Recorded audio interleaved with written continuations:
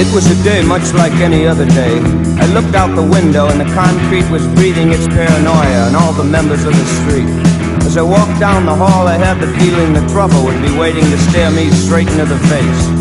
I stopped by the shoe who sells newspapers down on the corner, asked him if he'd seen this girl named Betty and her sister. They went to L.A. They owe me $10. Betty laid in the corner of the room, so cold, so lily white, and she wrote it on the mirror. That's the way love is, my dear. Sex and love, sex and love is.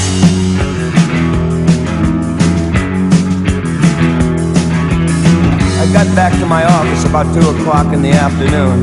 I went to stick my key into the lock, and through the glass door I could see someone moving around suspiciously.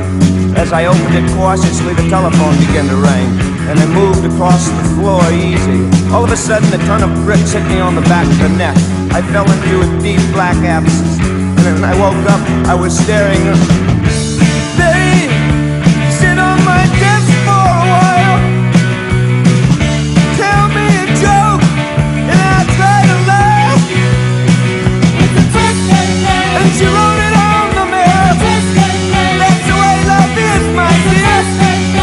Sex and love, sex and love is.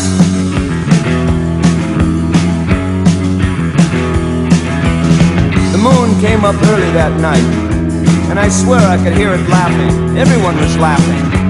I reached my hand into a pocket. I pulled out a telephone number without a name. I thought for a minute and dialed it. I waited for a long time, and a very, very female voice made an answer.